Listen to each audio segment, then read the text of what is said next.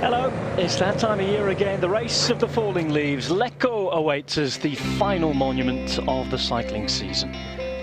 Well, it's been a season beset by bad weather, and today is no different. Certainly in Italy, the mist, the rain, the cloud, and all the mystique that surrounds this fantastic race is about to bring to an end another great season. 13 degrees at the arrival, third year in a row that we finished in Lecco. Zaug, Rodriguez, and who else will add to the list of winners here? It's the 107th Giro di Lombardia, the Tour of Lombardy, here live on Eurosport. Oh, good afternoon and welcome along. This is the scene at the arrival. 3.5 hours of race has gone. We started off from Bergamo for the second year running, all the way down to Valcavo, Colle Brianza, then the great Muro di Sormano. I can tell you the riders have been above that, but there is big news from out on the course already. 242 kilometers in total, 9 shorter than last year, but that beast leg-sapping climb of Sormano, the one that has really broken it up yet again. Villa Vergano, where we expect it to be decided, but the Madonna del Ghisallo, another famed climb in this part of the world. Steeped in cycling legend, it promises to be an exciting afternoon.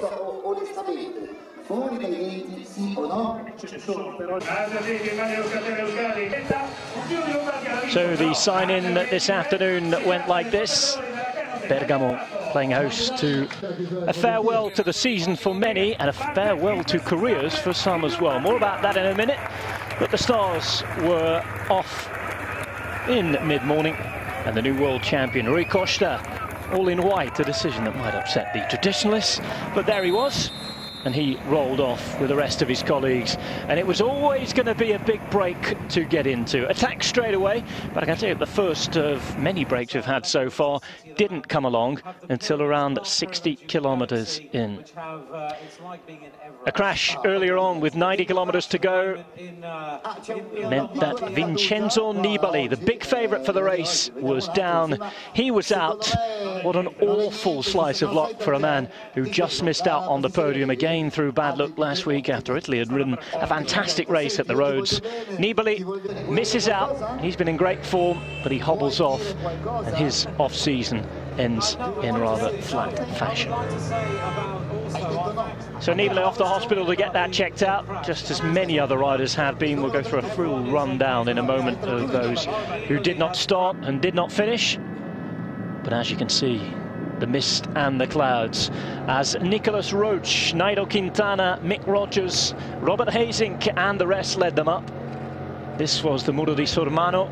Record time was set just 12 months ago by Purito Rodriguez, the eventual winner of the Giro di Lombardia last year. Ivan Basso there for Cannondale as well.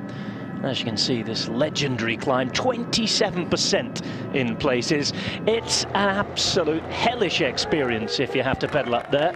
Nairo Quintana, most natural climber in the bunch, the winner of the King of the Mountains at the Tour de France, of course, podium placeman in France this year. He set the tone for the climb and has since set the tone on the descent as well, alongside Alejandro Valverde. Valverde third place at the World Championships last week. And the leaders of the race so far: Caruso, Santa Romita, Valverde, Gasparotto's joined them for Astana, and Nairo Quintana still out there as well. So, live onto the course at Giro di Lombardia, 60.9 kilometers to go. Brian Smith is alongside me, Rob Hatch, in the commentary box. And Brian, it's the end of the season. I have to admit to this being my favourite race of the season for my own special reasons. What does it mean to you? Well, history shows that this race is the season closes the season off, and the change with the World Championships going from August now to late September. This race has actually moved forward in the last year or so, and it's a great race to finish the season off. But now the globalisation of world cycling means that after this race we've got Beijing, and all of a sudden we're into next year already with January with the Tour Down Under. This was the catch. there was 5 riders in front. The 5 riders were Caruso from the team of Perito Rodriguez, that's Katusha, Santa Rita, BMC, the Italian champion, Gasparotto, Astana, Quintana and Valverde of Movistar. And it was that man that pulls so many faces all season long, and that's Tommy Voeckler of Europcar. Caught them on just after the descent, and now on the attack on his own. But we have been over most of the major climbs of today. 2 climbs still to come, and that includes the Madonna del Ghisallo, which is coming up very soon. Madonna del Ghisallo is, of course, a great museum of cycling as well. It is one of the big historic climbs in this part of the region. We saw the Muro di Sormano, and that was really the first of cycling's great expeditions into hellish climbs, if you like. Those big climbs like the Zoncolan in the other part of the country, just the other side of the Dolomites, of course. And that started cycling's love affair, if you will, in rather sordid way, really, with those ridiculously steep climbs. We've seen it brought back 12 months ago. Hadn't been used since 1962 until 2012. Rodriguez was the main man up it last year. Remember, Gilbert crashed on the way down it 12 months ago, as you reminded me just before we came on air. That is more or less out the way now, but Ghisallo to come, you say. And what about perhaps this race again being decided on the new final climb, Villa Vergano? Well, that's over the last couple of years. That's where Zalg and Rodriguez made their moves to win the events in the consecutive years there. But I tell you what, over the last 8 years, there have been a lot of riders doubling up. Paolo Bettino, Cunego, and this could be the year of Rodriguez. He is in the group behind, and he stands a very good chance of winning back-to-back races. Welcome back, everybody.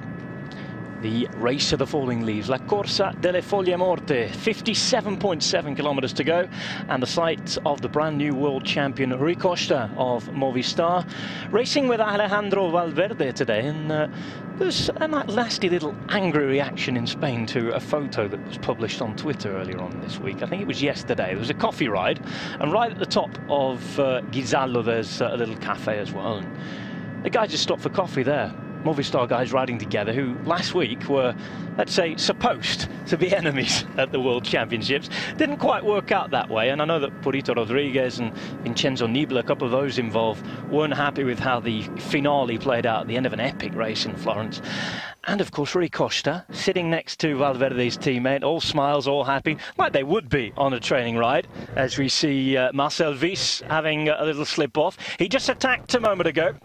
A man who said he's dreamed of winning this race. It is the race he grew up watching and dreaming of as a cyclist. You can see the injury to his left thigh. The latest in a long line of men who have crashed today. We've seen, unfortunately, Jonathan Fumeau of I Am Cycling as well, and Facchini of Androni, both being put into ambulances in the last 15 minutes or so. Good news for Vis is that he's back on his bike, but that will surely knock his confidence, Brian. No, definitely. You get far into a race like this and you crash in one of the corners. Obviously trying to get to the front of this race. He was on the attack, so taking a few risks, and sometimes we take these risks that, you know, comes back and bites you, and it has done for Marcel Vis. And Vis has been showing some good form over the last few weeks, especially in the Tour of Britain. He was up there and showing some good form, but unfortunately for him, he just went into that corner a bit too fast, slid out. As we can see, the weather here for Lombardia is not the best. We have got kind of slight drizzles of rain pretty much all day today, and that's where it's sometimes difficult to judge it, because there are dry patches, there are wet patches, and we've seen quite a few riders come to grief on the descent of the Sormalo, as we see the group, general regroupment, probably about almost 40 riders now at the front of this race. So they will look around, see what teammates they have, see who have got numbers, and then they'll decide how they're going to plan the following 55 kilometres. Well, for those who might have dropped out the back, at least it's scenic.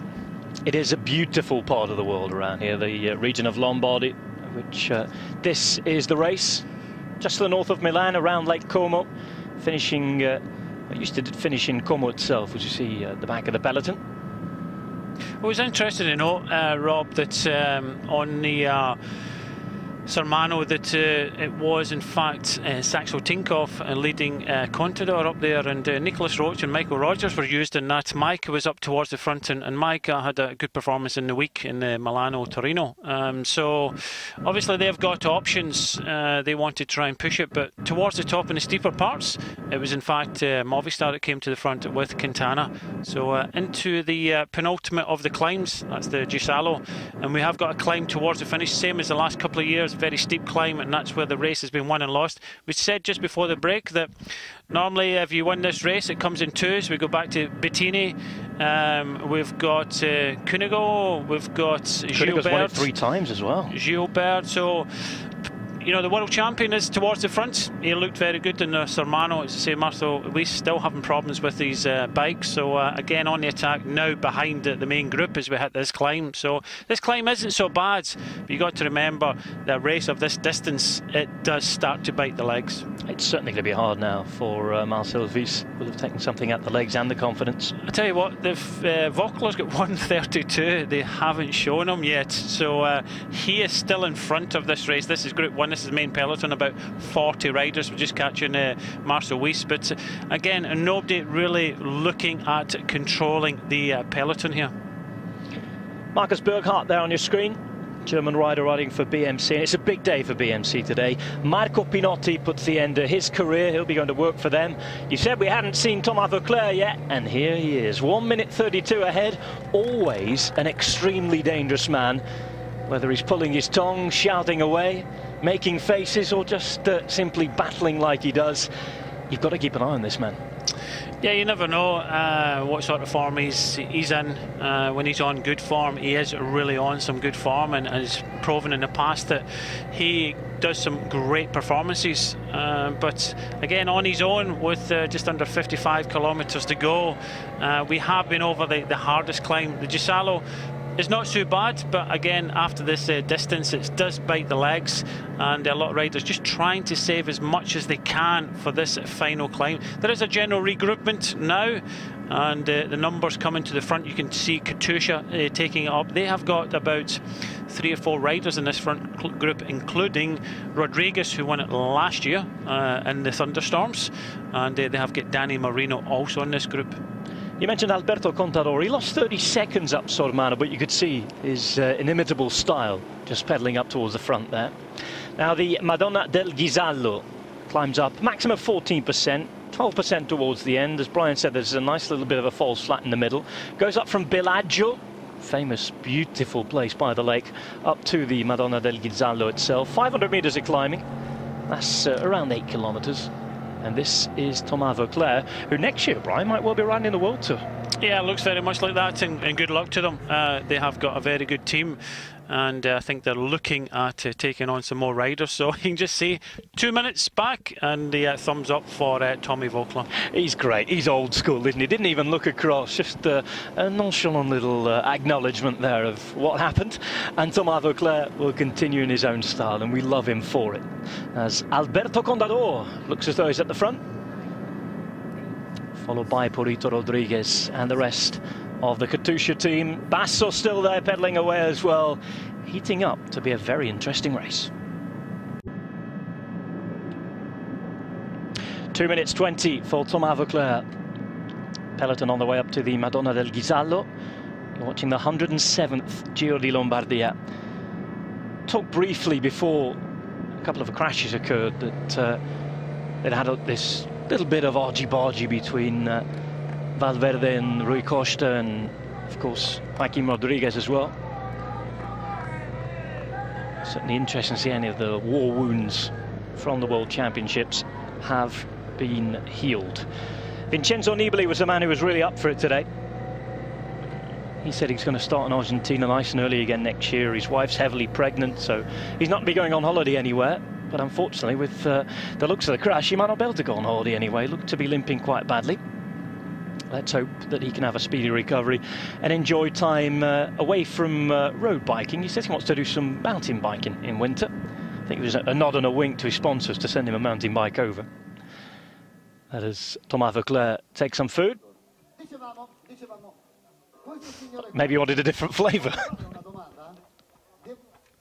It's one of these situations where you know, goes on the attack without thinking. He does a lot of these things in races where just spur of the moment goes on the attack and just throws that away. Doesn't like that flavour and goes for another flavour. Obviously he hasn't planned this attack. It just happens. Sometimes this happens in bike racing where you feel good and he went on the attack. Unfortunately he's on his own. Still a long way to go to the finish, and taking a bit of coke there, and then just afterwards getting a gel as we see Kunigo coming back, and he has been in the attacks already today. And they've got a very good team with... they had a good team, I would have said. Potential winners in there. Scarponi obviously not in the race anymore, but they've still got Diego Ulisse, who won Milano Torino during the week, so showing some good form. We haven't caught a sight of him in this main group. There's about 40 riders left. I think we can see possibly a pink jersey, but we'll wait till we get the camera confirmation of that. Well, we've had sightings of Matteo Bono and Daniele Piertopolli so far today, but nothing as far as Ulisse's been concerned, the man who tasted that semi-classic victory this week on the slopes of Superga, just outside of Turin. Scarponi retiring through a stomach bug.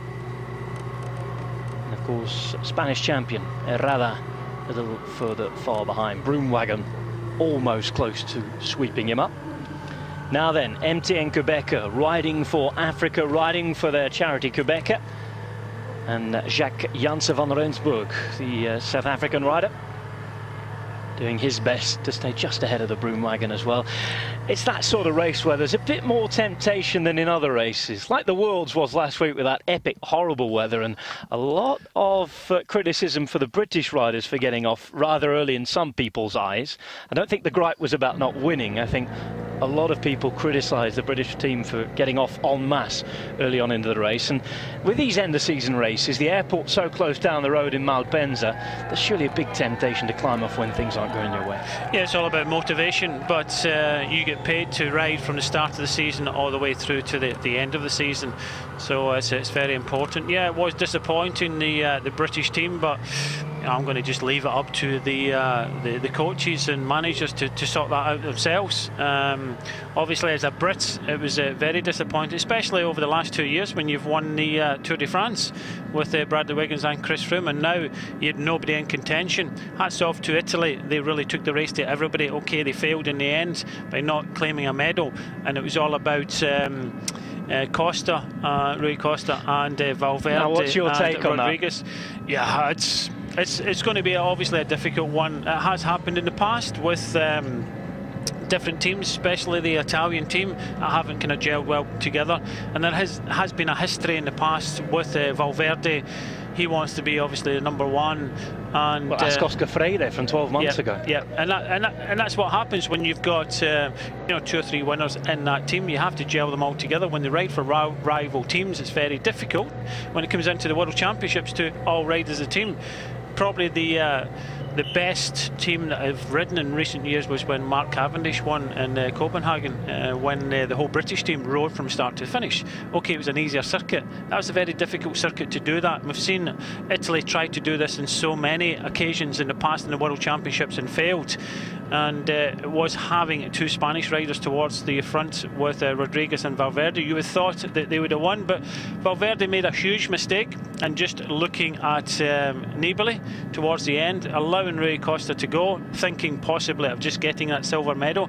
I don't think for once Valverde thought that Rui Costa would get across to Rodriguez. He thought maybe the race is already won, but that was a huge mistake. Philippe Gilbert, winner of this race 2 years in a row, a couple of years ago, and of course the second year that he did win it was at the end of that absolutely magnificent year, the peak of his career, and one that will no doubt probably not be matched. Now then, Katusha. Eyes on them throughout the day here. This is Gusev here. I think he is being distanced now at the back of the this group. Can't see, because he was distanced also on the Sormano. That was Gusev, the rider, in the Katusha colours of red and white. But back to the front of this race, come towards 50 kilometres to go, and you get the gurning features of Tommy Vauclair. We see him so many times on the attack in a lot of the big races. He's certainly got a big engine. Maybe not the most popular of riders in the peloton, but for a lot of the Donning fans he is. I was going to say there's a massive difference, say a popularity swing, when you put two groups of people, the riders themselves, perhaps those involved in coaching as well and close to the peloton. A lot of people don't like him.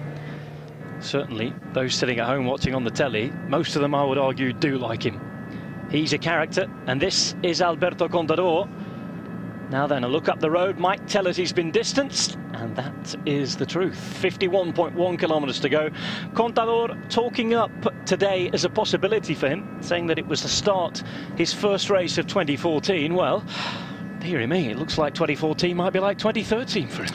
I think he's just wishing to get 2013 out the way. You can see him now, he's really struggling. In the World Championships he was struggling as well. So by saying this is the first race of the next season, he's already got his eyes on next season. He just wants to get rid of the 2013. I think he just wants to get rid of this race as well, because he's certainly been really struggling with form. And obviously with the team as well, not really gelled well together. Oleg Tinkov has been obviously in the press, having a go at him, and you know, he has to come up as a leader. If you want to be paid the amount of money that Contador is being paid, then you have to deliver, and it's the same throughout any sport.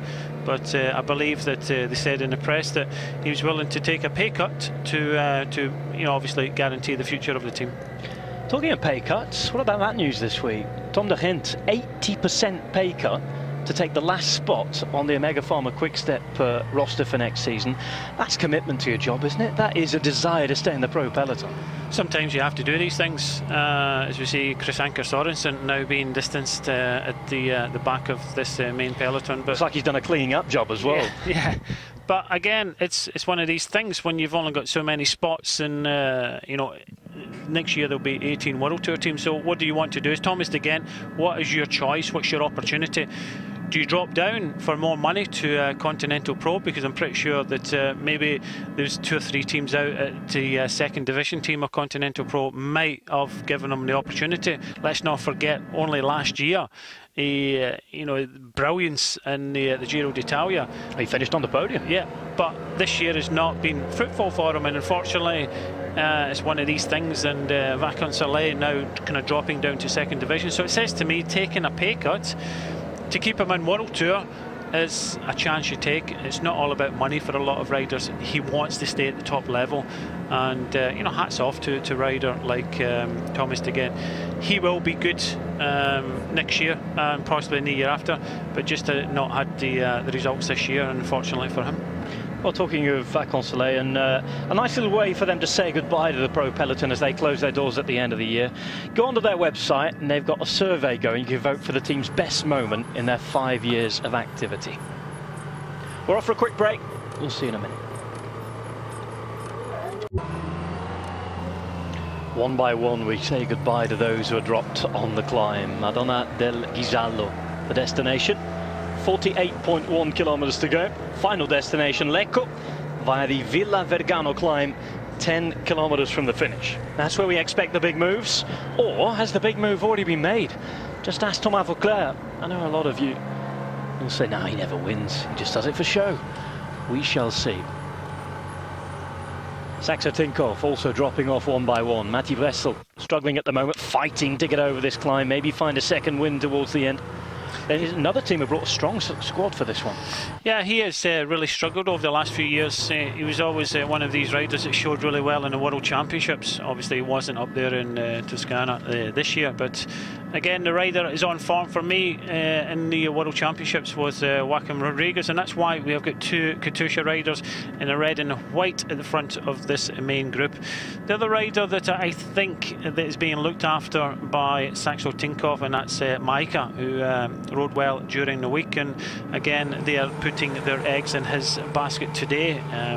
Contador already dropped, as well as many other riders on this climb of the Ghisallo. We still have another climb to come, and that is towards the end. It finishes with about 10 kilometres to go to the finish, and that is where the race over the last 2 years has been won and lost. So we'll just have to wait to see if there is any reaction. We can also see, I think it's Cataldo, the Italian rider for Team Sky, also towards the front in the main group, as the gap goes up to 2 minutes and 34 seconds to Tommy Voeckler in front, as we see the support at the side of the road. It's the French colours, but they aren't French.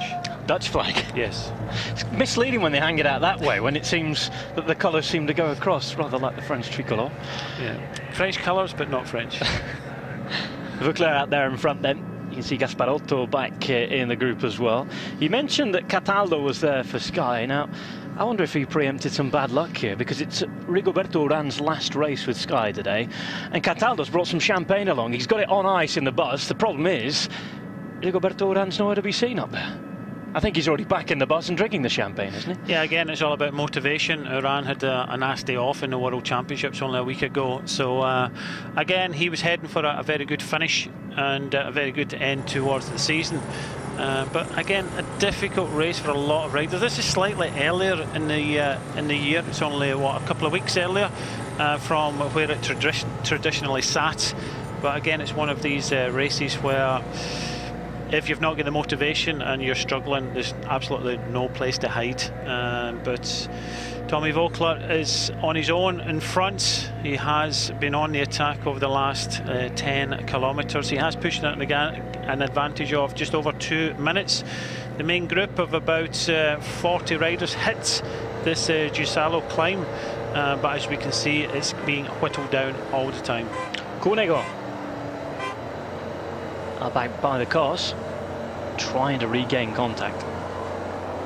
Three-time winner of this race, so he knows this race like the back of his hand. But again, another rider that hasn't really produced the goods, and Lampre have been doing a few interesting signings as the gap goes up to almost 3 minutes for Tommy Voeckler.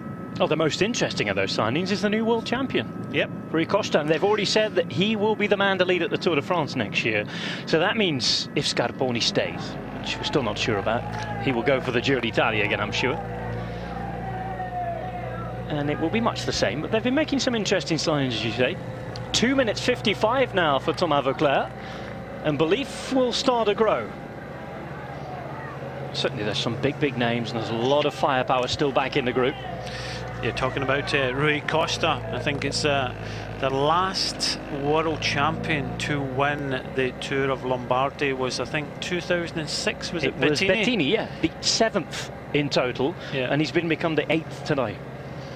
If he wins, but it looks as if he's on good enough form. On the Thormano, he was up there towards the front, and Quintana and Valverde pushed on. They went away on the descent. They were joined by Gasparotto, then Caruso from Katusha, and Santa Romita from BMC. The 5 riders came together pretty much at the bottom of the descent of the Thormano. Then it all came together. Just as it came together, the effervescent Tommy Voeckler went on the attack for Europcar. He has been on the attack for the last 10, almost 15 kilometres now, and he's pushed out an advantage of almost 3 minutes. As we get further up this climb, it starts to get a bit steeper, of about 9.5% towards the top. But again, a good effort by Tommy Voeckler. As we said before, maybe not the most popular rider in the peloton, but certainly respected by a lot of the fans out there. They love him. On the slopes up the way to Madonna del Ghisallo. Big cycling museum at the top. All of the winners of the Giro d'Italia in recent years have donated their pink jerseys to the museum. The bells toll as the riders go past. A great, beautiful look up to the church itself from Thomas Voeckler. That's destined to go down in preview videos and, of course, reviews of this great race in the future. A salute to its magic, a salute to its history. Now is he going to go on to be the man to add his name into the palmarès? We shall see. The Roll of Honour for 2013 needs a name next to it. The man to throw his hat into the ring from a long way out is Thomas Voeckler. He goes over and past Madonna del Ghisallo. Now descending. The final climb is the one that will wait him 10 kilometres from the end. It's another nation that were not represented that well towards the front of the race in the World Championships either, and that was France. So maybe Vogler is trying to have a good end towards the season, and again looking towards that World Tour license for next year. After Euskaltel, the deal with Alonso not happening, Vacansoleil disappearing, and it looks as if Europcar are trying to be that 18th World Tour team. So the door is open for them, because next year I thought maybe IAM would try and look at that by taking on Chavanel, but it doesn't seem to be happening. They haven't obviously applied, not that I know of recently, but it's going to be very interesting to see if Europcar get that final World Tour licence, because next year from 19 World Tour teams it will go down to 18 World Tour teams, and then there is a big fight for the wild card places for a lot of the Grand Tours next year. 1 minute 35 and counting, that's the gap. It was almost 3 minutes at the last GPS check. We're going to get the exact time when they cross the top of this Ghisallo climb. Just looking as the lime green jersey, obviously Peter Sagan has climbed off earlier on today, but it does look as if Ivan Basso is in this front group for the Italian team. Now, be careful on this descent. We've seen crashes galore on the way down from Muro di Sormano. A couple of crashes very early on during the day as well. We've seen Andy Schleck retire. We saw Peter Sagan unable to last the pace on the first main climb of the day. He's probably on the plane home already now, is Peter. 167 in there for Omega Pharma Quick Step is Peter Seri. You just see on the far side there, you can see Dan Martin at 1:01, another previous podium finisher in the Lombardia before, and just at the back there also for AG2R they have a couple of riders there. Pozzovivo did look good in the Sormano, Bettencourt still hanging in there, coming back to some form, but only about 25 riders now left at the front, in the front peloton, with Tommy Voeckler on his own at 2 minutes and 49 seconds. 2:49 it is then, as they cross the chapel that is dedicated to the sport of cycling. The sport, the drama, the history, just about everything. This is a special place, and if you're ever in the area, get on your bike, have a ride up, and just take a look at all the history of this race, the Giro d'Italia. This is really one of the heartlands of cycling. Mythical place, a magical race, and there are 42.7 kilometres that remain. You can just see Visconti there at the back on the left hand side. He has been on the deck already in this race, but he wants it so much. At the start of this race he was an outsider at 33-1, so he stands a very good chance of doing well in this race. I would think that over the Ghisallo now that someone like Visconti would try and go in front, try and chase Voeckler down, and allow the world champion of Rui Costa, Valverde and Quintana just to possibly try and sit back. But this man is setting the race alight. 2.5 minutes he has on that group just going over the top of the Ghisallo, and Tommy Voeckler has just the road in front of him. One more climb and then it will be in towards the finish, but this climb towards the end is very, very steep, and again after 242 kilometres by the finish, but they'll hit it at about 230 kilometres, so very difficult indeed. We see Visconti in the ripped jersey and on his elbow. A few riders have been off today, but a lot of the riders have climbed off. Visconti obviously wants to try and do well in this race today. Carlos Betancourt running for Agio de Sella Mondiale. Just looking back in the cars, has enjoyed riding in Italy himself this year. This is a man who enjoyed a great Giro d'Italia as well, but as Brian said, he's been on the deck today. Must be horrible when it's cold, wet and rainy. That's not Valerio Agnoli, by the way. And it's certainly not Astana team. It's Movistar, it's Gio Visconti, and a man, as you said, who's at fairly generous odds for this race, given the fact that he could well be dangerous. Yeah, he's in a strong Movistar team. They have got numbers. Quintana, Valverde, Rui Costa.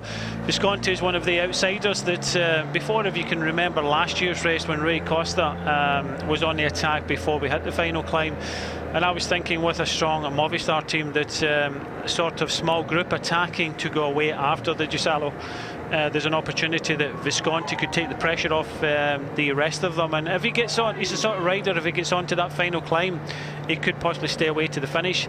Thinking that maybe Nibali and Rodriguez would, you know, look at each other.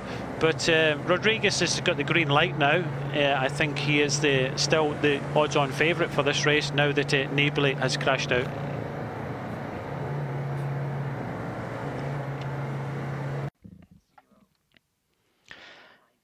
The back wheel of Thomas Vauclair's bike. Still out in front.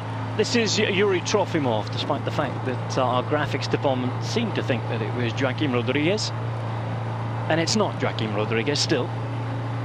I seem to have a little problem with their screen. They might want to give it a wipe down, a dust or something, because we had Gio Visconti named as something else 2 minutes ago. And Purito Rodriguez is a little thinner set than that, let's say. Trofimov as well, with the capes hanging out the back pocket. 3 minutes and 11. Thank you very much, Yuri Trofimov. Russian rider for Katusha. Gap has grown again, Brian. Yeah, 3 minutes and 11 seconds now, inside 40 kilometres to go, and Tommy Vauclair looks as if he's looking good for this moment in time. Obviously, he got over the Sermano just at tail end of the front group. He was kind of slightly distanced, but he came back on the descent. And when the whole race came back together, he went on the attack, maybe thinking of taking a group with him, because when we came off the Sermano, the Gisalo is up next, and a good time to go on the attack to try and take some riders with him, but unfortunately nobody went with him, and he finds himself alone. Very difficult to do the last 50 kilometres on your own, but Tommy Vauclair really concentrated in trying to do that. Trofimov now makes it back to this main peloton of about 30 odd riders, and I would think that he would have to go straight to the front. You can just see one of the other Katusha riders at the back, and I think that might be Danny Marino, so they'll have to call on their troops to try and bring this gap down to a manageable distance, but it's going to be very difficult for Vauclair on his own. No place to hide in front, with still one steep climb to come towards the finish. Vauclair pulling faces. They're always worth a watch as well. As I said, that image of him passing the small chapel at the top of Gisalo, I'm sure will be used in promo videos and previews and all sorts of dramatic montages for years to come. It was absolutely beautiful. He really does know his history. He salutes it, whatever you think of him as a face puller, a bike rider, whatever. It was absolutely magnificent to see, and I'm sure that we'll see those images again and again and again. And every year they go past this chapel, it seems that the roads are wet through. You joked in the ad break there, they should rename this race to the one of the wet roads. Yeah, I think every race in Scotland should be called that as well. But yeah, traditionally known as the race of the fallen leaves. And again, it's just moved slightly towards the World Championships. I think a lot of them were thinking that you ride the Worlds and then go to Lombardy, which has produced very good winners in the past. But not a very good day for this man here, Manuel Morini. But just looking at the composites of this group, about 30-35 riders. We know that we have some very good riders from Movistar, and Katusha also have numbers, but it seems to be Katusha that wants to ride down Tommy Vauclair more than Valverde's team of Movistar. So Movistar not doing anything whatsoever, and they have some cards to play. They've got Quintana, Visconti, obviously he's been on the deck, but I think he'll be kind of used up towards the end if needed. But they've got the world champion Rui Costa. What sort of week has he had? Because when you become a world champion, you have to do some of your the PR stuff. So I'm not too sure. He looked okay on the Sermano, the steepest and the hardest climb here in Lombardy. Valverde, we really don't know what he's thinking at all, because he's made so many mistakes, especially in the World Championship. So again, still a long way to go. Dan Martin also in this front group, another rider that could possibly try and win by launching an attack in the final climb. But I guarantee this man here, Cunego, as he gets a turbo bottle, will not be adding a fourth win in Lombardy this year. That was an extremely sticky bottle there. Must have been coated in sugar. Yeah, it's not a sticky one, it was a turbo one. Vauclair with 35.4 kilometers to go. Last climb has decided the race in both of the 2 years it's been put into the parcours so far. Everything points towards the Villa Vergano. All the main favourites talked about it, but we've got to remember that half of the main favourites have either crashed, DNF for other reasons. We had a did not start as well, unfortunately, for Omega Pharma Quickstep. Mikhail Kwiatkowski was taken ill, deemed not fit enough to start the race this morning, so we were one down before we even started. And it's such a shame, really, in that aspect, because it could have almost been, and still could be on the final climbs, a sort of World Championship Chapter 2, because of all the great climbers and one-day riders that came to this race and came in form, having worked to peak for last week's race. Yeah, a lot of the riders that were up there towards the end of the World Championships will have pretty much the good form in Lombardy. Whether they're totally motivated with the weather, I'm not too sure. But again, Katusha having two riders towards the back there, Trofimov and Danny Marino, with the two riders towards the back again. Looking towards the front, they have got one rider towards the front. Then you have, I think, Saxo Tinkoff. It could be, I think, from this height, possibly the world champion sitting there in third place at Rui Costa. But again, two riders riding down Tommy Vauclair. I'm pretty sure that they'll need some more manpower. But you can see the peloton all in one line. They know that the pace is up. You have to respect Tommy Vauclair because he has pulled off some great performances in the past. You can just see this main group of about 30-35 riders all in one line, which shows that the pace is up. Pace is up. And Thomas Vauclair is still in the lead. 34 Ks to go.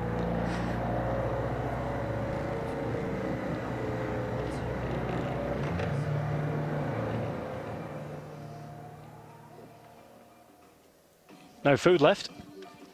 There it is. I think they're concentrating. There was just something in the rear derailleur there. Sometimes, arm warmer, I think it was, wasn't it? Yeah, sometimes something jumps out of the pocket. You go in to get some food and you forget sometimes your arm warmers are in there. Arm warmer comes out into the back wheel of the derailleur. We've seen this happen in Tommy Vauclair, and when a bottle jumped out and stuck between the wheel and his frame, and he actually fell off badly, and I think it was the Tour of Belgium. So again, there are some hazards on the roads as Trofimov, I think he's been sent back to the team car now to have a wee word. So he's not having the best of times at the moment. And again, with race radios and World Tour events, they'll be in complete control. So we see the main peloton, probably about 35, maybe just over riders, and now left chasing down Tommy Vauclair. But just interesting to see who is actually doing the chasing at the front, because it does look as if it's probably 2 or 3 teams. But no real numbers been put up. So with 33 kilometres to go, still have one rider in front. That's the Frenchman riding on a Colnago Italian bike, and again that will give him some support here in Lombardy. Certainly will. There's been a few visits to bike shops this week. Chris Froome was down at Pinarello's place getting some measurements taken, doing a bit of PR as well. He was due to start this race but has made a late decision not to do. That left Sky with just a 6-man team for this, as Damiano Cunego still struggles away out the back. Not his day, but he is fighting on. Just while we attempt to get confirmation of those riding on the front, a quick word of those who are leaving. As I quickly mentioned, Marco Pinotti, Mr. Professor, leaving the pro saddle. Today, his last Italian race. He'll continue to work in cycling for his BMC racing team, as teammate Philippe Gilbert is at the back there in the red and black of BMC. There's Derek Belamakers, who's decided to end his career very early to concentrate on his studies. Dave Zabriskie as well. He's confirmed today that it's his final day of racing. I'm just looking to see the rider from Vacansoleil is waving at the moment. That does look to me as if that's Juan Antonio Flecha, and it was reported that he climbed off. Yeah, very, very early on in the day. I thought it was a bit surprising, but again, perhaps just symptomatic of the state of the season that we were in.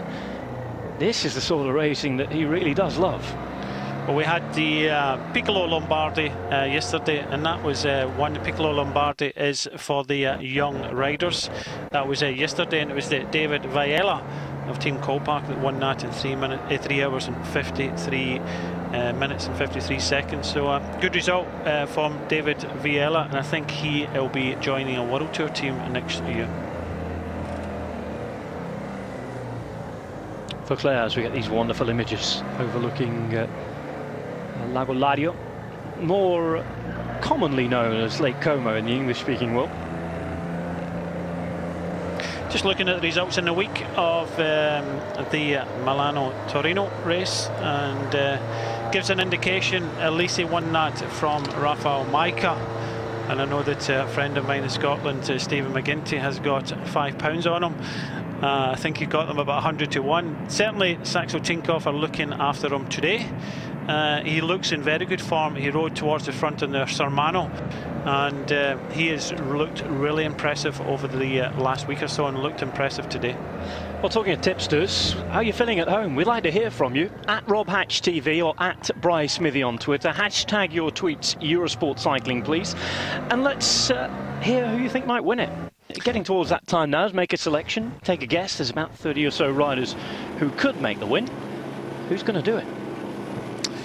Well, looking at the history, when you look back, it's always 1 and 2s. And Bettini, Gilbert, Cunego. I think for me, Rodriguez is still looking very good. Just sitting in the main group. And again, for me, last year, when we had obviously bad pictures in the run in towards the finish, and when Rodriguez emerged, he won that race. He was the world's #1 at that period of time. So again, Rodriguez is the favourite now. Nibali is not in the race anymore. Katusha have to try and contain, with 30 kilometres to go, the attack of Tommy Voeckler. But again, just looking at the results of Milano-Torino during the week, Tommy Voeckler finished in 8th place. He's only 15 seconds down. But the riders that were up there, Danny Marino was 3rd, Pozzovivo was up there in 4th, Contador, he's been dropped already. Pelizzotti, Dan Martin is up there in 11th place. So still a long way to go in this race before we see who the winner will likely to be, as Tommy Voeckler comes down onto the lakeside. Last Frenchman to win this race, 1997, Laurent Jalabert. 11 French winners of this race in previous history. 67 from Italy as Thomas Voeckler just takes that one nice and calmly. He just kind of straightened up the bike because obviously the blue and the white paint, he didn't want to hit it at any angle, so he just kind of alters his body to go over it in as a much upright position as possible.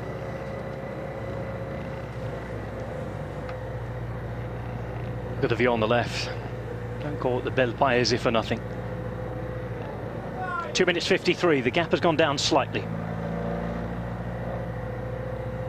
Of course, immediately went out and got 2 minutes fairly quickly. But he's since been able to extend that lead beyond 3. Just dipped below that mark again.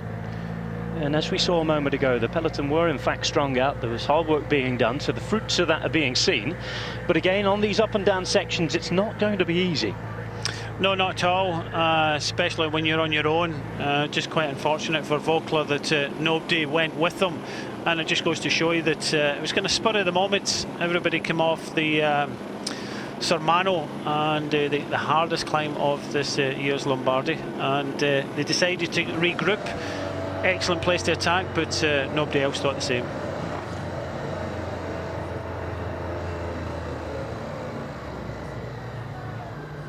Pantani vive ancora. Pantani's still alive.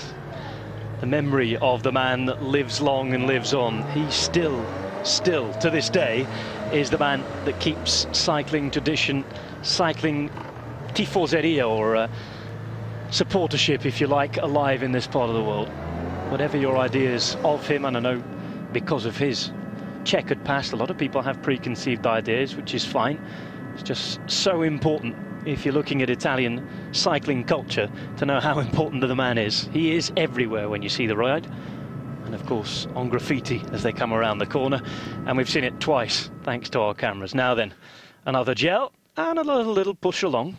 all these things count, and again, he's taking on as much as possible, not even taking it on, he actually just holds on to the car or holds on to what he was given, and he throws it away immediately. Just looking at the front of the peloton and now, and we can see the rider from Katusha's coming around the bend, Saxo Tinkoff and the world champion also towards the front. And I think for me, the world champion Rui Costa is being used to ride Tommy Voeckler down. So now Tommy Voeckler is on the same stretch of road as the peloton just coming along the leg sides. This gap will start to come down. It has to come down. You will not want to give Tommy Voeckler a minute coming into this final climb.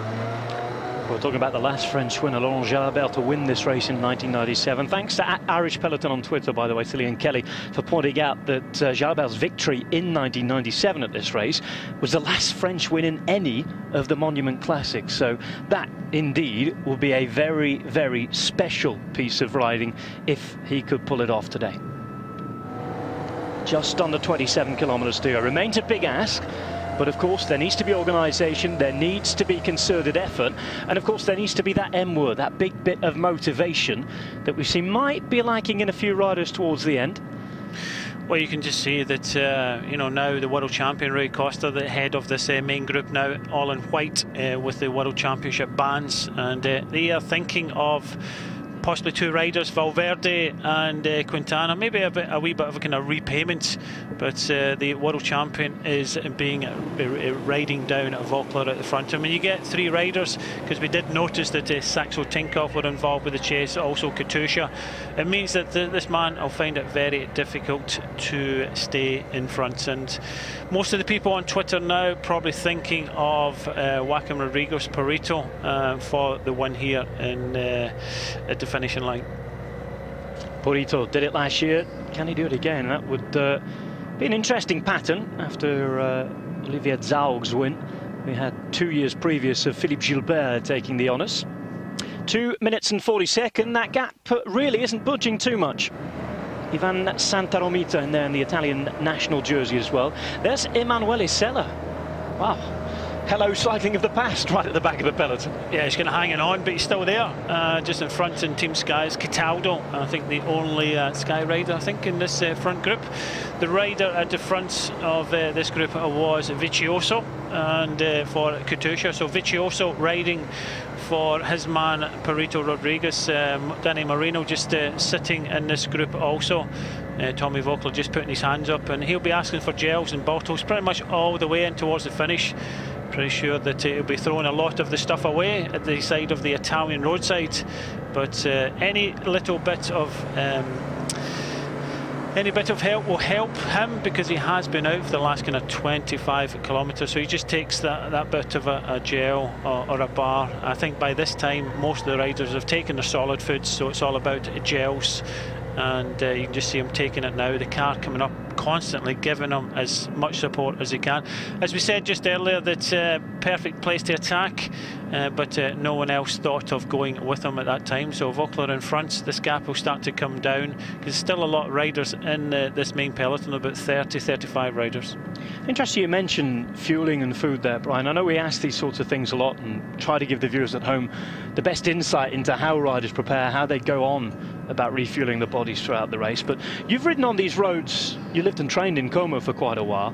This particular race with all its ups and downs, we'll get onto that in a minute, because there's been a bit of a spill. One of the IAM riders down. Oh, and yet again, awful look Marcel today for Marcel Wyss. Third time he's been down. Is that Betancourt as well? And it looks as though it is Carlos Betancourt of Colombia Najid, as seemed to be his fairly distinctive body shape.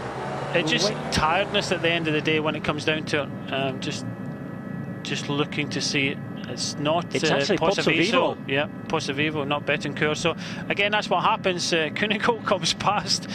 Just one of these things that a wee bit of tiredness, and that's what happened. It looked as if it was Pozzovivo just sliding out. He was one of the first riders to come down. A reaction in the back of this peloton, and Marcel Wyss comes down. A lot of tired bodies at this moment. The back, and all it needs is to overcook one of these corners, go into it too fast, maybe overlapping the wheel, and Pozzovivo comes down. And again, he's another rider that will be important for AG2R when it comes to, or even the Italians to win their own classic today, because Pozzovivo showing some good form during the week in Milano-Torino, and again an outsider for a win here in Lecco. 24 Ks to go. Now then, let's get on to that little topic about refueling and eating and drinking. You've ridden around these roads. You lived and trained in Como for quite a while when you were with Motorola, I think it was, back in the 90s. Is this race a little more difficult than the rest to try and fuel your body for? Because, again, it's a one-day classic. You're not racing either side of it, so you're not into a rhythm like you'll be on a Grand Tour. There's ups and downs, there's bad weathers, there's moments that you really need to be in the front group towards the end quite a lot. The thing about this race is it's refueling. It's got kind of 5 climbs on it, but if you're be given team orders, sometimes you can forget. A lot of the times in this race, it's a descent. It's very difficult to eat in the descent. So, and obviously climbing up, you go up the likes of the Sormano, and you're climbing that for what, maybe about 20 minutes, maybe more than that, and then you come down the descent again, the descent 10-15 minutes. So all of a sudden you've not had a chance to eat, because it's very difficult to eat uphill, and even more difficult to eat going downhill. So again, sometimes the riders have to be reminded about eating, very important, and especially in a race of this length of 242 kilometres.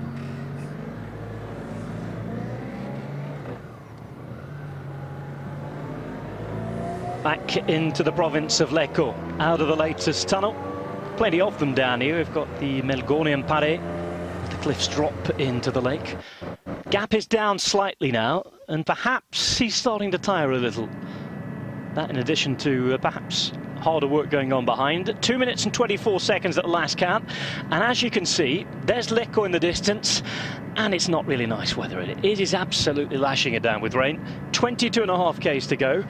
And we're starting to get quite a few similarities to last year again. Yeah, last year we had thunderstorms, and obviously we had difficulty in bringing the pictures. But again, drizzle. It's not too cold. You can just see Tommy Voeckler in short arms. Most of the riders are at about 17-18 degrees here at the finish in Lecco. But again, it's that constant drizzle. You know, some dry roads, some kind of wet and patches and things like that. Very difficult racing conditions to race in. But I tell you what, this bunch will have to get their act together. Katusha and Movistar might have to put another rider towards the front to try and bring this man back, because we know what he's capable of. Still a healthy advantage, 2 minutes and 25 seconds. But I think there's still enough firepower left in the peloton behind to bring this man back. Still he goes, still he works, still he pulls faces. Thomas Voeckler giving it his all for Europe Cup. I tell you what, he's going to have a lot of Italy shouting at the screens. I know he's a French rider, but he does ride an Italian bike, a Colnago, so a lot of support in this country as we see the peloton behind coming through the tunnel. Well, it's fantasia, as they call it as well. It's magic. This is the sort of riding they love. And part of the reason, I'll refer back to the Pantani comment around 10 minutes ago. That's why they love cycling in this part of the world. It's the type of cycling they love. They don't want to ride on watts and power meters. They want to see attacks. They want to see invention, creativity and drama. And that's what they're seeing here with Thomas Voeckler. Whether he pulls it off or not is another matter, but it is wonderful to watch. Let's just hope that we can see a lot of it, because that weather is getting a little worse. It's not stopping people on the side of the roads. Brilliant to see. Again, teeth gritted. Voeckler accelerates out the roundabout and attempts to keep his gap as big as possible. Yeah, you can just see he's starting to tire. He's out the saddle, especially when he comes through that roundabout. He's on the flat, his head's rocking, but again, these are telltale signs in a normal rider, but Voeckler is not a normal rider. He'll go, give 100%. Guarantee if you've got Tommy Voeckler in the team, he'll give 100%. And he's always super motivated. And I just have pictures of him in the Tour de France where he was hanging on to that yellow jersey all the years ago, and everybody thought he was dropped, and then he'd come back and using every muscle in his body. But he's puffing and blowing a bit. I think he's starting to feel the effects of the last 20 odd kilometres of being in the front on his own.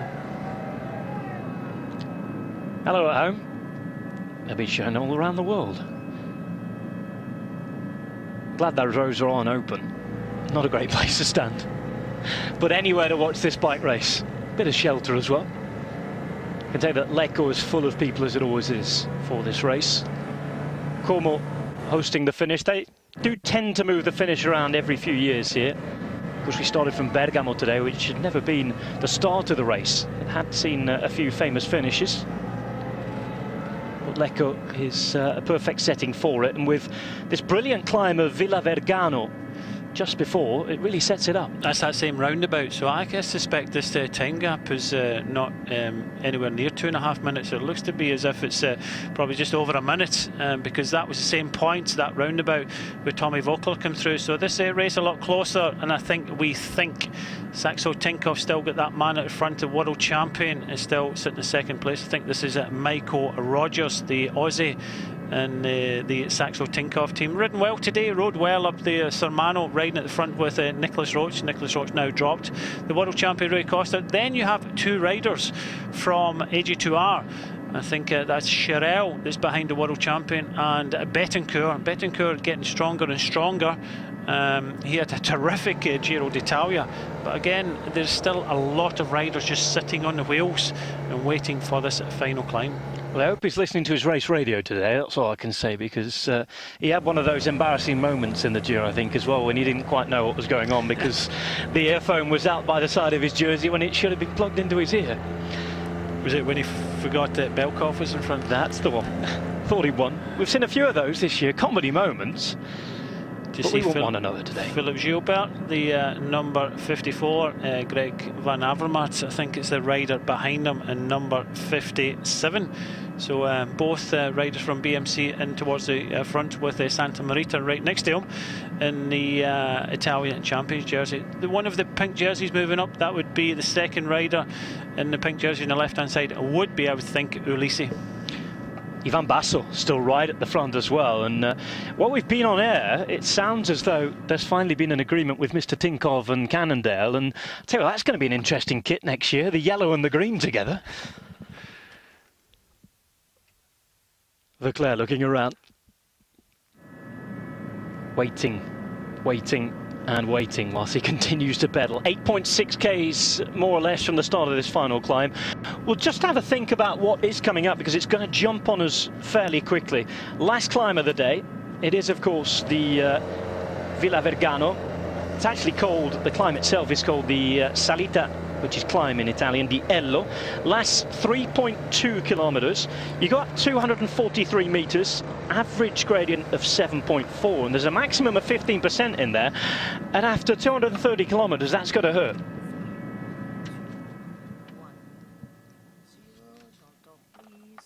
Waiting for the next picture, please. Waiting for the live pictures. Thomas Voeckler of France, and Europe Car still leads with 18.1 kilometers to go of the 107th Tour of Lombardy, the Giro di Lombardia. The next climb, the final climb, up to Villa Vergano, the Salita di Ello as it's named, goes up from Oggiano. Easy enough, relatively easy in cycling terms, and the 15% gradient comes well within the last 500 to 1 kilometre or so. So it's not easy at all. You've got to start well, but more importantly, Brian, you've got to finish it well to get over the top as well. Yeah, and you still have to have some legs to go on the descent and take it all the way in towards the finish. Tommy Voeckler still in front, one of his Europe car riders just sitting in third place, trying to just hold the wheels, but again, 1 minute 22 as expected. This gap coming down very, very quickly now. Michael Rogers is getting help at the front by Katusha rider Caruso. You can just see the rider from Eurocar just sitting in third place. So two riders trying to bring back Tommy Voeckler, and we suspected that the body mannerisms of Voeckler showing a bit of stress with the effort he's actually put in, and the gap of 2 minutes and 25. But we came off that kind of tricky descent just after where we saw Pozzovivo crash. The gap then was 2:25. So now with 1 minute 17 down, with just about 17 kilometers to go. So the winner for me is going to come from the main group behind of about 30-35. But who's going to be? There's still a lot of riders that we haven't really seen. Well, I want to ask you about Ivan Basso. He lives fairly close. He lives in Varese, just down the road where, if you've been to Milan, you may have landed at the Malpensa airport, just down the road from that. It's close to Lake Como, it's close to these climbs. He trains on them almost every day. He's not had a great year. He had his horrible saddle sores that kept him out of the Giro d'Italia. He came back, of course, and rode in the Vuelta. Was looking great and had to abandon there. That put paid to his World Championship prospects as well. He talked himself up coming to this race today. He said he felt good as well. Vauclair now losing time. Bassa going strong in the bunch. But of course, Bassa with this quite short climb still to come. Is it his sort of climb? Because he's a man who likes the long climbs, likes to go at his pace, doesn't get out the saddle, and any change in gradient and change in pace is usually pretty horrible for him. The riders that are going to excel in this final climb that are in this front group, we're already kind of talked about them.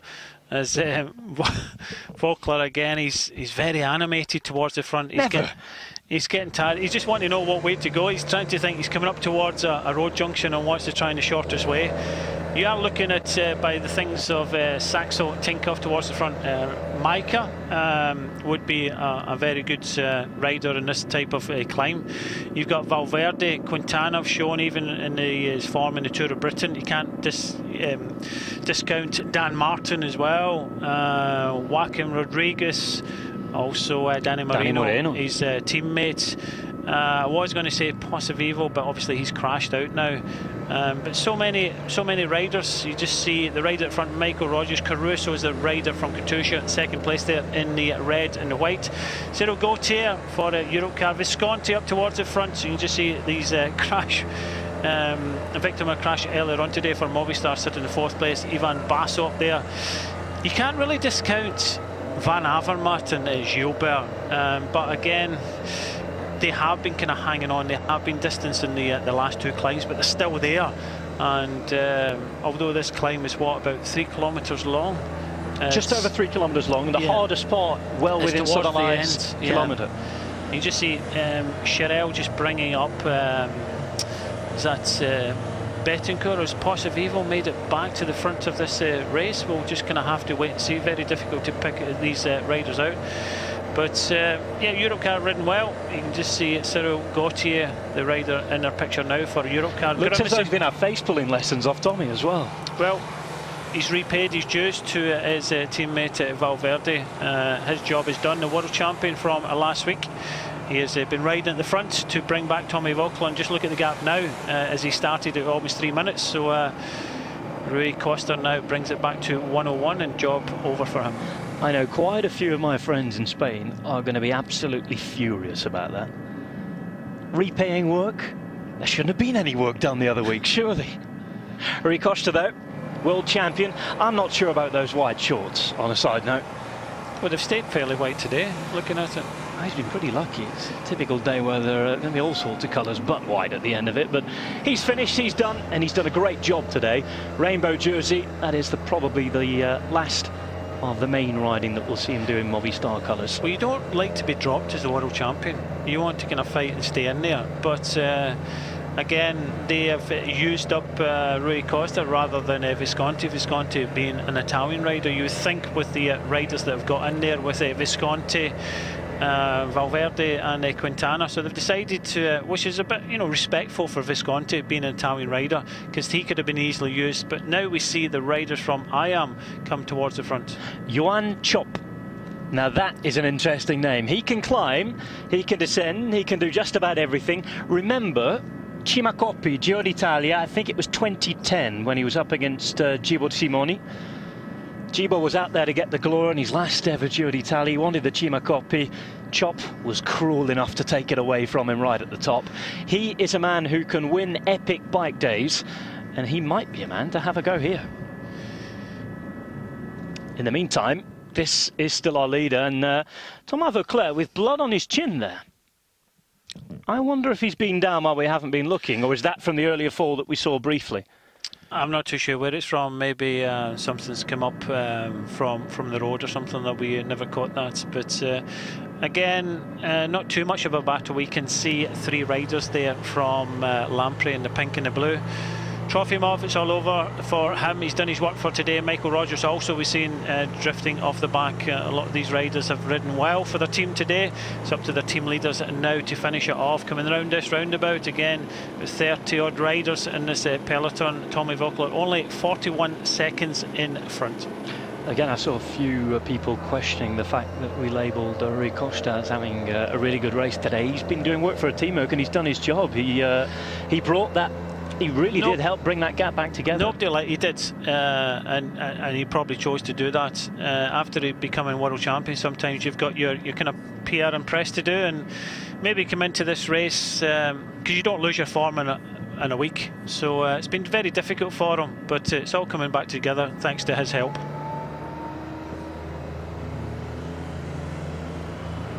Gio Visconti, the latest to take up the mantle of the work on the front, so you've got to think that it's all in for Valverde. It looks very much like that, but Quintana also off the Sermano. It was Valverde and Quintana that were doing the damage on the descent more than the ascent. So again, Visconti comes towards the front to again bring back this man in front, who's been in front since about the just inside the last 50 kilometres. He went on the attack, really suffered now. 34 seconds back to the Visconti-led peloton. Basso sitting there in third place. Chirel number 15 for AG2R. So as we said earlier, all over for Saxo Tinkoff's Michael Rogers. End of the season for Mick Rogers. Great bit of work at the front from him to close the gap as well. Now then, Française des Jeux, Thibaut Pinot. Where have you been? He's been ducking and diving, and that's what we've mentioned. There's some good riders in here that we haven't really mentioned at all. So they've been hiding away in this main peloton. So we could see some surprises, but it's going to be very difficult because Movistar still have Quintana and Valverde in this very depleted peloton now. I think probably under 30 riders left at the front. Waiting for Lissi to show his colours as well. In the meantime, Vauclair will fight on towards the death, as I'm sure that his principles and his morals will only allow him to do. Meanwhile, the spectator gets the photo he's been waiting for all day. Just 30 seconds, in fact, it's just less than 30 seconds now as the pace continues to be up behind. Gio Visconti on the front. Couple of wheels back, we have an Age Desert rider, Mikel Charel. Remember, they still have Pozzo Vivo and Betancourt in there. And here we go then. Salita di Ello starting. Goes up 500 metres. That is the total climb, 243 metres, the proper stat below. And again, it's just over 3 kilometres long. And after that, it's descent into Lecco itself. Yeah, and you see Quintana, he's actually looking after Valverde on the left-hand side, and Juan Antonio Fleischer comes up to join him just on the left-hand side. Pinot is towards the front, but it's Visconti from the Europcar rider Cyril Gaultier. Again, some riders. Just noticed that one of the blue NetApp Enduro riders is towards the back of this main group. I can only think that would be Paul Voss, who rode well in Milano Torino earlier on. But this man here is tried to win this race today. 27 seconds now, all over. We are on this final climb. It tops off with about 10 kilometres to go, then a tricky descent. But he'll look around and he'll see a group of about almost 30 riders behind him. Pulls out his earphones, doesn't want to hear any more from the director sportif behind him. And in the meantime, it's time to go to work for BMC. Yes, on the pedals as well is Ivan Basso. Just in front of him is Chahel. On the left-hand side, we have Nairo Quintana for Movistar. Well, I said don't discount Gilbert today. OK, he's been dropped in distance in the Thormano and Gisalo, but Van Avermaet has now come towards the front, and they want to control things. And I tell you what, Gilbert is one of these riders that if he can get over this climb within a shout, then he is a very, he'll be very good bet for the finish. But again, it's hard to see past Movistar now. But Van Avermaet has been surpassed by one of the riders from AG2R now. As more riders get dropped, Visconti is now being dropped.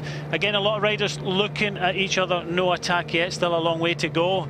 Dan Martin on the left-hand side in the blue come towards the front. So interesting times here as we get towards the 11-kilometre to go mark.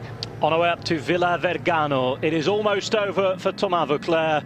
Whatever you're doing, drop it, salute the man. He's provided the afternoon's entertainment, as he does for many a day during the cycling season. Today is the last day of the big races. He knows it's done. He's been knowing it was done for the last couple of kilometres or so, and I think he will gracefully now accept his fate. Pozzovivo is back now in this group. Chirel is leading. I just noticed that Betancourt is being dropped at the back for AG2R, so Pozzovivo is definitely there. Chirel leads for AG2R, Le Mondial, and just at the behind him you've got Quintana and Valverde. The rider in the Team NetApp Enduro colours is in fact Baros Huzarski, the rider who rode tremendously well with Barton in the World Championship. So as we pick out the riders towards the front of this main route, Chirel leads from Quintana, Valverde, Dan Martin up there with Basso on the left hand side in the green, Maika sitting in 5th, Joaquin Rodriguez is sitting behind him in the Katusha colours of red and white. Pozzovivo, Thibaut Pinot, and then I think it's Gasparotto. So a lot of the climbing talent now moving up towards the front of this peloton. Emanuele Sella is there as well. Gilbert and Van Avermaet just drifting back. Argos rider there, by the way, is the number 203, Tom Dumoulin, promising Dutch rider. So Euskaltel Euskadi in one of their final appearances. Gorka Verdugo is their final representative. I think Bernd Hermans is the only representative from Radio Shack. So again, Chirel leading from Quintana, Valverde, Dan Martin and Basso, Maika, Van Avermaet, Peter Seri also up towards the front. Darwin Atapuma from Colombia in there. It is his compatriot, though, that's doing a heck of a lot of work on the front. Robert Hissink in the left-hand side for Belkin in the kind of apple green and black. Pinot moves up in the left-hand side also for Français de Dieu in the blue. So Quintana takes it up. Pinot just to his left, to his right is Basso. Just behind him is Gilbert. And here goes Thibaut Pinot. Off on the pedals, attempting to try and get away. He's chased down quickly by Betancourt. We're coming into the hardest part of the climb now. We have just over a kilometre to go to the top. Pozzovivo is the rider in 2nd place. Betancourt has been dropped. So Pozzovivo was the rider that reacted the quickest there. So Pinot just goes on the attack. You can see Pozzovivo go and chase him down. Basso still reacting very well, sitting in 3rd place there. But again, is the 2 dark blue with the green M of Quintana and Valverde just lurking. Well, you can tell how good form Basso is in. He's up off the pedals. We rarely see that from him. Now look at Quintana go. Quintana chasing down Pozzovivo. Basso, though, doing a great job so far. Valverde now comes close towards the front as well. He's still got the arm warmers on for Movistar. I tell you what, Rodriguez is sitting about 15th, 16th place at the moment. It's Danny Marino, it's up towards the front for Katusha. So Pozzovivo at the front, Basso now losing losing ground. And then you've got Quintana moves to the side, but you just see up towards the front now is on the wheel of Valverde is Perito Rodriguez. Just behind him, you've got Maika and Dan Martin. Great to see Omega Pharma quick step up there, Peter Serre, but it looks as if Thibaut Pinot is starting to struggle. Pozzovivo, as Basso loses a bit of contact. Coming past him is the Irishman Dan Martin. Just in front is Valverde with Joaquim Rodriguez just in front of that. Just over half a kilometre to go until they're designed to top this climb, according to the route book. This is where it gets harder. You just see Quintana hanging on. He's already made good efforts today. In fact, just as I say that, he is now dropped. Tom Dumoulin on the right-hand side dropped. Felix Gilbert now dropped. Santa Marita. So the composition of the group in front: Pozzovivo at the front in the brown shorts for AG2R. Perito Rodriguez in the Katusha colours of red and white. Behind Movistar have got Valverde. Dan Martin in the blue, but it's Joaquin Rodriguez that decides where he did last year when he went on to win. And that's why he wears number 1 on his back, deciding to put the pressure on as Rafa Maika tries to respond. Joaquim Rodriguez Oliver of Spain and Catalonia, off through the centre of the crowds, taking off again and looking absolutely wonderful. Onto the maximum 15% gradient now, and very, very close to the top. Not many are able to follow. The only man who attempted to do so was Pozzovivo. Well, this is what he did last year in the thunderstorms, and only Maika, Valverde, Dan Martin, Pozzovivo and Basso now left. So 5 riders are chasing this man down. Number 1 from last year, we did say that this is normally 1 and 2s from Bettini, Cunego, Gilbert, could it be another double up for this man in front, Joaquin Rodriguez? So very close to going to the top as we see Gilbert fighting at the back with Santa Romita. The Basque flag flies proudly, as does the support for the Portuguese nation as well. They'll be disappointed that Rui Costa was designated as domestique rather than main man today. Here is Purito. Irish fans cheering for him as well, but they'll be even louder in a minute when Dan Martin comes round the corner. It is so tight up here. Of course, a course designed to have everybody in single file, and really struggling after over 230 kilometres. No, amazing scenes here at the ends of the Tour of Lombardia. I think everybody at home probably wishing Pedro Rodriguez along here after his disappointment in the World Championships. The World Champion Rui Costa was dropped to the bottom of this climb. The former World Champion there, Philip Gilbert, struggling now. But as we move back to the riders that are chasing Pedro Rodriguez, and it's Valverde, Dan Martin and Pozzovivo is just behind. So a great ride here by Dan Martin, the rider in the blue. Valverde's a rider in second place. Pozzovivo looks as if he's been dropped, and it's Rafael Maica, a great outsider here. I think he was about 100 to 1 before overnight. So you can just see as we pan out now where Joaquin Rodriguez is. He's already on the descent, but he's got three very good riders behind him. And will Valverde chase him down and help Dan Martin and Rafa Maica to try and win Lombardia, or can Rodriguez stay away for the last 9 kilometres and do the double? Greg Van Avermaet at the back. This is the chasing group then of Valverde, Martin, and of course just behind him it looks to be Pozzovivo. Joaquin Rodriguez became the first Spanish winner of this race in its history, amazingly. It took 106 editions for one of the great cycling nations on earth to win this race. Despite all the climbing talent they've had down the years, Joaquin Rodriguez Oliver was the first Spaniard to win this 12 months ago, and at the minute he looks set to try and do the same again. But is it going to be his national nemesis, Alejandro Valverde, to lead the chase to chase him down? This could be a very, very interesting fight to the finish, and I think using the word fight is very much allowed in these circumstances. Yeah, there's no friends when you get to this level of bike racing, especially in a monument like the Tour of Lombardy. You see one of the cars trying to get past the Europcar rider, but this is where he went. Rodriguez on the right hand side. It was Pozzovivo set in the way, but Pozzovivo wasn't able to react, and the three riders behind Mike on the right hand side, Movistar's Valverde and Dan Martin from Garmin-Sharp, are the three riders trying to chase Rodriguez down. And it seems to be Valverde is the rider more interested in chasing on the descent. I cannot see that Rodriguez has got much more than 10-15 seconds at this moment. They're chasing. Where is Joaquin Rodriguez? A look up the road, round the next bend. In fact, round the next couple of bends. It's still not nailed on though, and Joaquin must pedal for his dear life. Well, he was in this place last week in the World Championships, but Rui Costa is now gone. But again, Joaquin Rodriguez in the best place. It really depends on Maica and Dan Martin. If they help Valverde, then three riders have to, in the last 7 kilometres, have to ride together to bring this man back, because this is a man that's on form. Hard to see past Rodriguez when we come into this race, but again, will the three riders of Martin, Maica and Valverde combine together to bring this Spanish rider back? A rider from Spain, from Catalonia. Joaquin Rodriguez Oliver, 8 seconds is his solitary lead. Oh dear, is it enough? That's the question. It is so difficult to point out. For those behind, it's all about finishing now. In the meantime, these three are interested. Valverde seemingly more than the rest. Dan Martin still in with a chance, and of course if he gets to some sort of fast finish, Valverde has to be the favourite, surely. Yeah, Dan Martin can sprint as well after 242 kilometres. You can just see the neutral service car pull over to the side to take up position behind the three chasers. Valverde has distanced Dan Martin in some of the corners, so I don't think Dan Martin is wanting to take too many risks.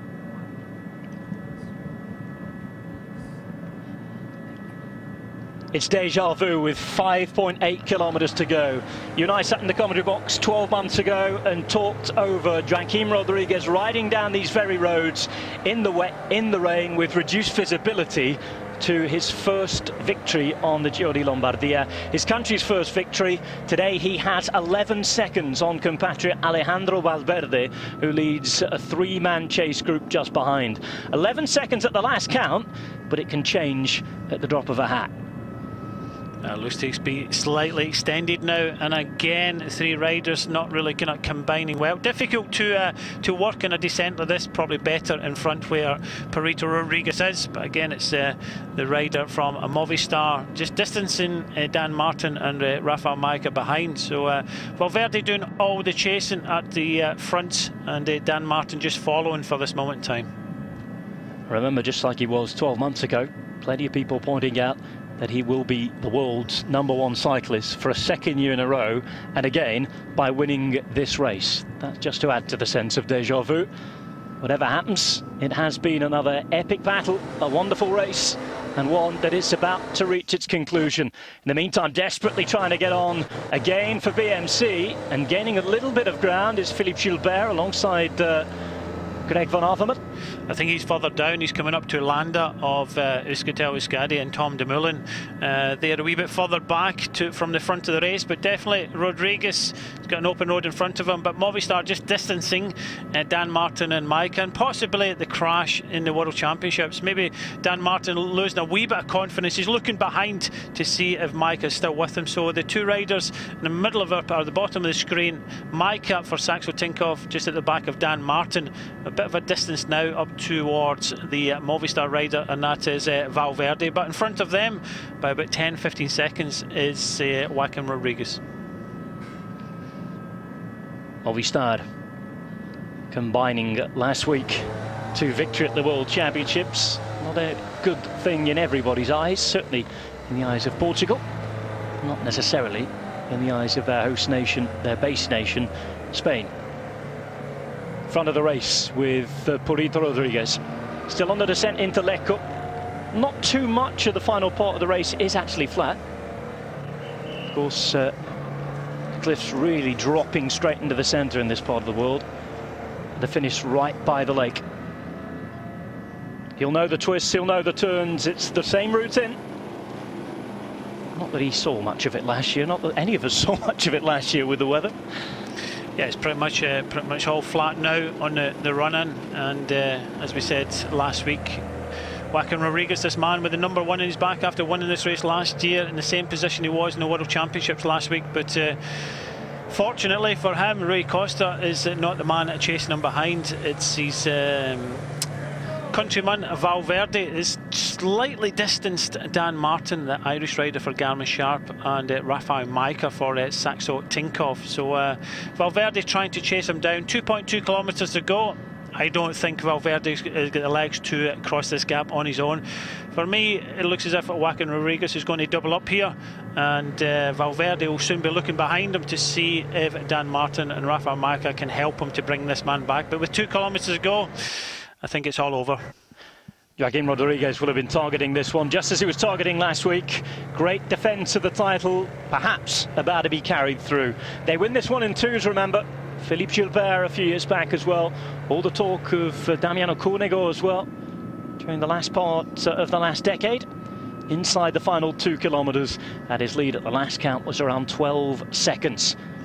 As we're panning out now, you can just see this gap slightly opened up to maybe 15-20 seconds.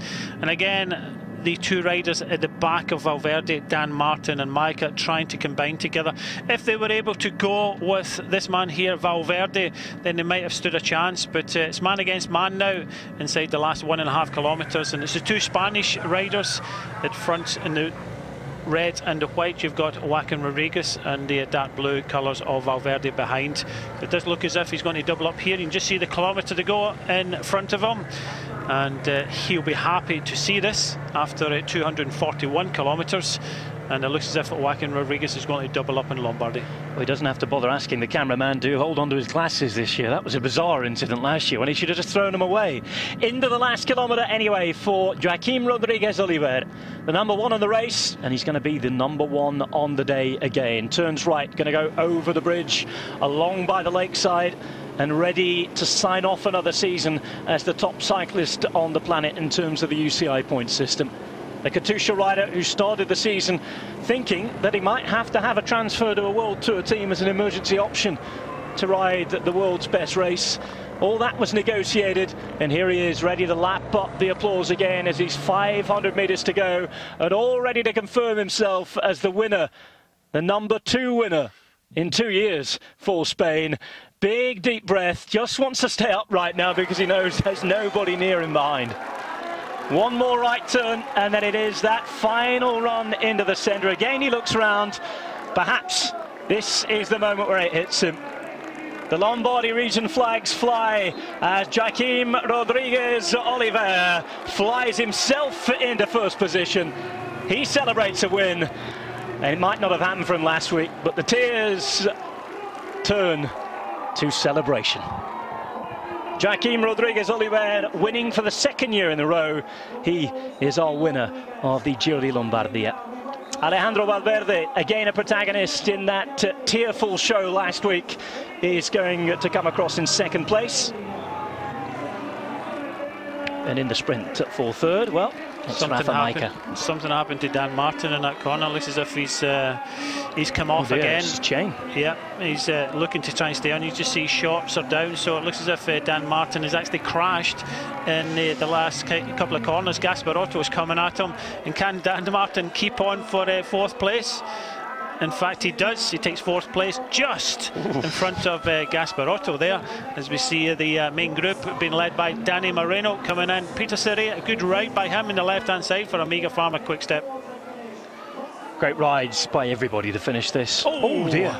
That's that's the sponsor, isn't it? Yeah, the pink paint in the centre of the road. He just hit his brakes there and comes down with the paint in the road there. But another great win for Perito Rodriguez in the Tour of Lombardy.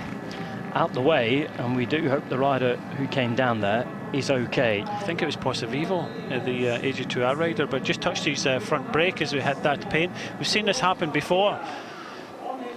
In fact, my thinking goes back to a worse incident a few years ago at Scheldeprijs in Belgium, pardon me. An awful crash after the finish line. Thankfully, everything looks to be okay.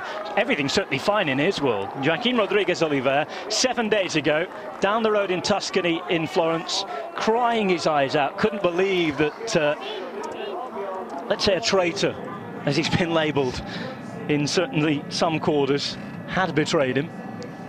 But today, he did it all for himself. Great work from Katusha to control things at the important moments. This was the result. Spain hadn't won till last year. Finally, they have 2 wins from 2, and Joaquim Rodriguez of Spain and Catalonia, the #1 cyclist in the world. And almost a carbon copy victory. Yep, this time it's just a bit of drizzle, no thunderstorms. Just trying to work out what his winning celebration was all about when you look behind. But Valverde coming up for a very good 2nd place here for Movistar. Rafa Majka, a very impressive 3rd place here for Saxo Tinkoff. Does look as if it's a photo finish for 4th and 5th between Dan Martin and Gasparotto. Well, they were strong when it mattered. Not too much left in the legs as they're being shaken across. We're all ready, and we're hoping to hear from Joaquim Rodriguez in just a moment's time. Amazing victory, 2 times in a row. You must be very pleased today. Oh, sinceramente espectacular. Yeah, sincerely, absolutely brilliant, spectacular. Oh, we know it's a monument. And of course, I've been informed recently, so we knew we were going to go for it. And of course, pushing with great force on that last climb, and I did it. Oh, short but sweet from Joaquim Rodriguez. Nice that he could understand the question, but we were going to get an answer in Spanish. 17 seconds, his margin of victory over Alejandro Valverde. Rafa Majka confirmed as 3rd, 23 seconds back from Rodriguez. And of course the view on Lecco. Here's the crash with hazing. Now this is the nasty moment behind. Just as he go past the Gazzetta dello Sport's own sponsor. Brakes applied and a real mess.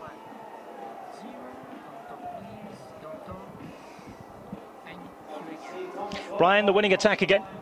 Yeah, impressive, really impressive. Pozzovivo was the rider that lit it up on this final climb, and just where he went last year, really on the steep part, put the power down, and this is what he does best. And he looks behind, nobody in sight, and another one. We did say that over the last kind of 8 years, a lot of riders double up in this race. Tour of Beijing is coming up next week on Eurosport. Colton and Magnus will be with you for that. Friday the 11th, Central European time at 8:45 in the morning. If you're watching in the UK, Ireland, Portugal, Canary Islands, remember that's an hour earlier at 7:45 in the morning. Rodriguez, the winner today. The end of another superb season in European and world cycling. Rodriguez, the top man in the world. Thanks for joining us again on Eurosport this year. Brian and I will see you next season. Look after yourselves. Keep pedaling. Goodbye.